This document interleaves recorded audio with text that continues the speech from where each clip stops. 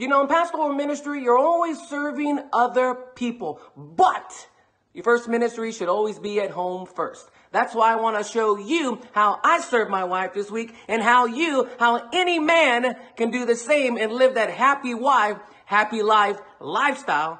Check it out. You know, my wife's always complaining to me that she wants another dog. And after vacuuming today, and you see all this stuff here, check it out. I'm thinking, give me a couple of weeks, sweetheart, and we'll bippity boppity stuff into a real dog.